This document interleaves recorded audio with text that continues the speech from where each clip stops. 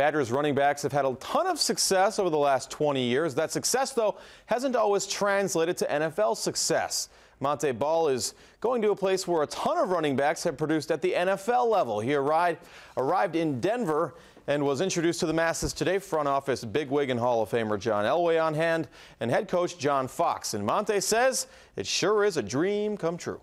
Do my best to try to find some words to describe this, but honestly, when the phone call came in, I kind of went back to when I was 7 years old, watching, the team that I always wanted to play for. And now finally, the dream is now reality.